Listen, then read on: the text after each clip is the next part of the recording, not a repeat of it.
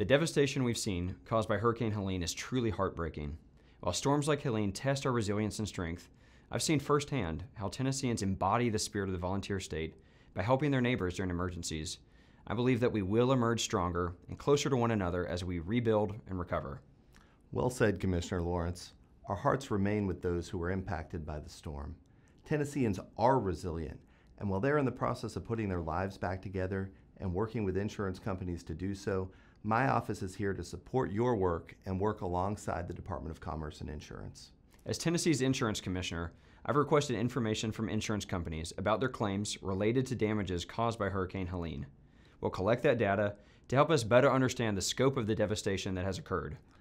Insurance companies are heavily regulated, in part to make sure that people who depend on them to put their lives together after the worst day of their lives are not let down.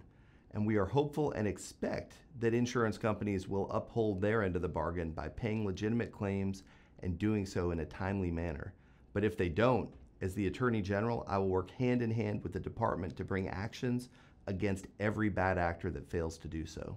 If you believe you've been wrongfully denied an insurance claim or you've been treated unfairly by your insurance company, I encourage you to file a complaint about your insurance company with our office at the Consumer Insurance Services team at tn.gov/commerce. My office is always here to assist you to hold insurance companies accountable to the fullest extent of the law. We'll continue to join forces to protect affected Tennesseans and help them rebuild their lives with the support they need. God bless you.